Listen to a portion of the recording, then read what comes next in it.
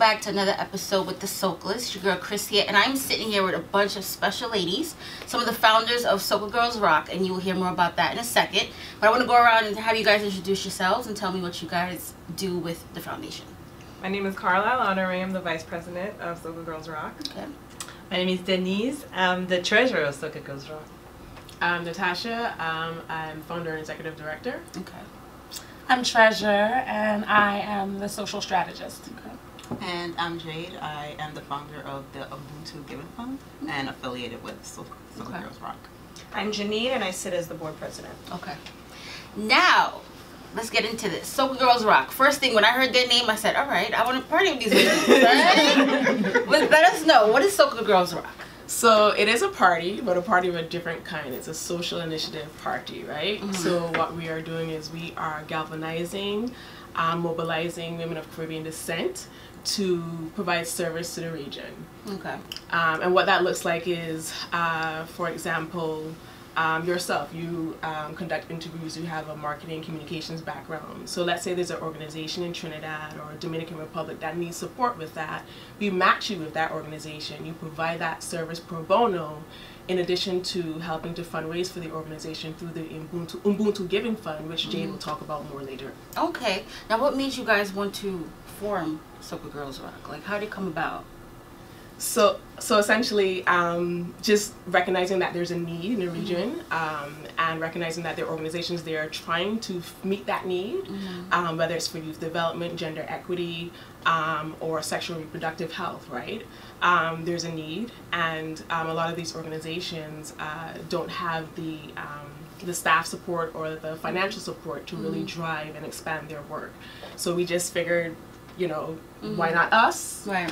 And henceforth, Soca Girls Rock. Yeah. And they're all of Caribbean descent, right? Yeah. We have one Niger, because we're real diasporic people. Yes. I love that. I love that. Okay, now tell me about some of the organizations that you guys work with currently.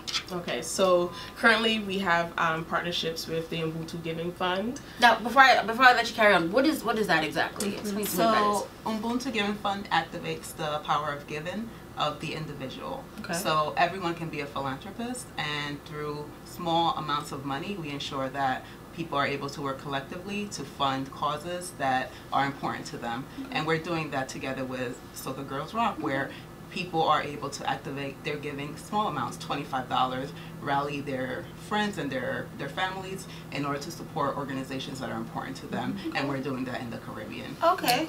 Yeah. All right. Sorry, cut you off. No, that's fine. That's fine. And another organization that we're partnering with is the Melissa Scarrett Foundation, based out of Dominica. And as we all know, Dominica was severely impacted by Hurricane Maria. So I'll let Denise talk more about that. Well, the Melissa Scarrett Foundation is based in Dominica, and Melissa is the Prime Minister's wife, and she took on the foundation to help the elderly and kids.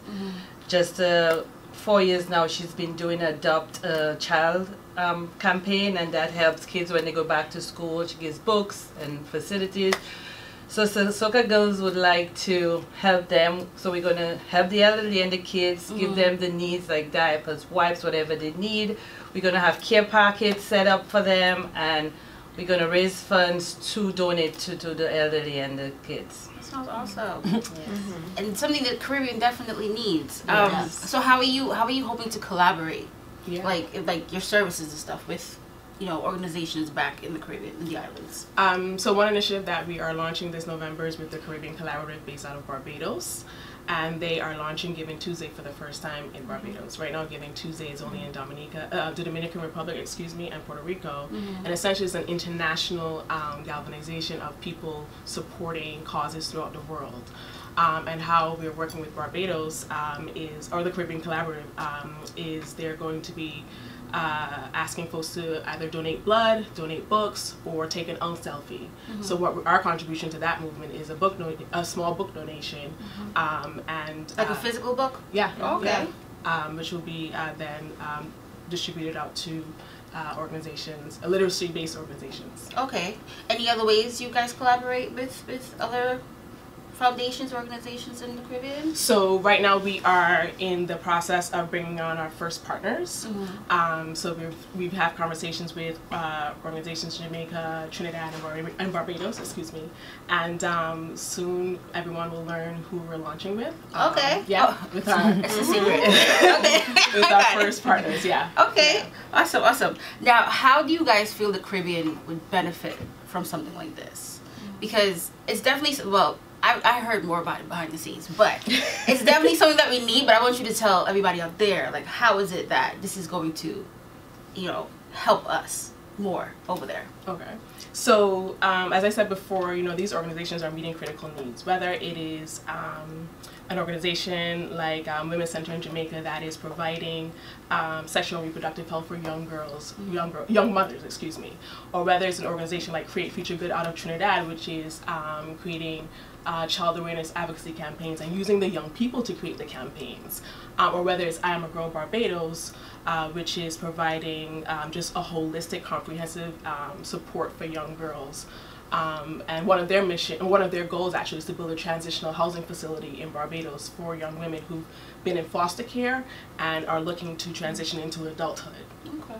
So how does it benefit? It is us outside of the region mobilizing again to provide these organizations with technical support. So for example, I Am a Girl Barbados needs support with building out the structure for their next operating year. So if someone has a legal background or just general organizational development experience, that would be such a support for them right now.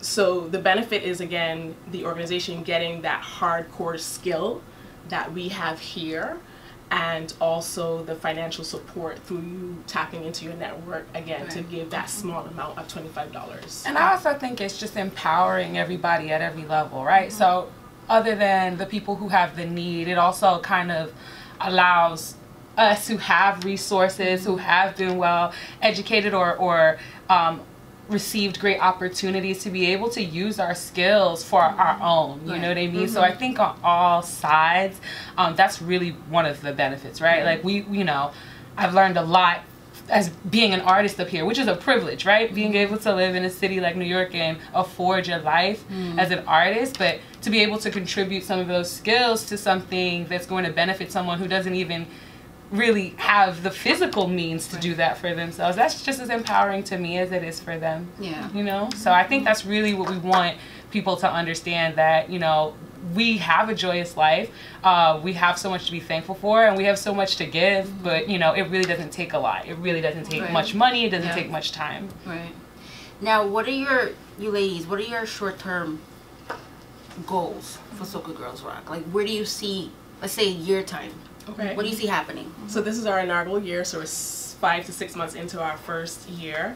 And we are going to be launching our 2 volunteer programs, one for university students called Legacy Fellows, and one for working professionals like ourselves called All of We. And that application will launch November 15th. And our short-term goal for that, for our first year, is to be able to mobilize at least 6 to 12 volunteers who would provide 300 hours of service and $1,500 in donation support to organizations in the region. Okay. So you're looking for not only students, but women like ourselves. Exactly, Right? exactly. Okay, and willing to volunteer. Correct. So how does someone reach out to you guys? So go to our website, www.socagirlsrock.org. Our application, as I mentioned, will be launching for November 15th. The application for Legacy Fellows, and in order to be considered to be a Legacy Fellow, you must be going into your senior year of college in 2018. Okay. And if you visit the website, you'll learn more about that program. And then the next would be All of We. So All of We, right? All of We can come together and provide service to the Caribbean. So All of We, that application launches on November 15th as well. And it's really, again, asking folks, what is your talent? What is your skill? Let us know, and we will match you with an organization where you can share that talent and skill with. I want to be matched. Okay. And especially young university students too. Yeah. Like we've got this power with them in social, so we want them to know, while you're building up, activate yourselves early. You know what I mean? They're the greatest of social media, right? They know much more than we even know. We try to keep up, but we want them to be encouraged. Please please use your best skills for something. It'll take your life further than you could even imagine, you know? Yeah. I love what you ladies are doing. I support it 100%. I was serious about matching me up. Okay? You got it on tape. Right? What about your social media? So people can follow your movement and, you know. Sure, we're on Instagram and Facebook, and definitely, you know, one other cool initiative. We'd love to we love to serve, right? This is for socially conscious soca lovers, right? But we also love to fat, Right. and play mass, right? Yeah. Treasure will be going on to Trinidad in 97 days. I think that was the countdown. Oh man. But with that said, you can follow us on Instagram, where you'll definitely be seeing a new series coming in 2018 called Lucy, and anyone that is into fetting should know about Lucy, right? Desha Garcia made a great contribution to the soca world when she made that song, and we are going to capitalize on that in a very interesting and unique way, so look out for that. Okay, I will be on the lookout. You guys be on the lookout too. Anything else you want the world to know before we close? That we appreciate your support. Thank you for this interview, and that we appreciate all those Caribbean women out there that are going to just knock down our door wanting to serve. Make sure you guys follow us. I have a feeling I'm going to be hearing a whole lot about you guys in the coming years. Thank you so much. Oh, no problem. Thank you, ladies, for sitting down with me. Thank you. I'm honored to be sitting with y'all. Y'all doing like amazing things. All right, guys. Till next time, I will see you guys soon. Peace out.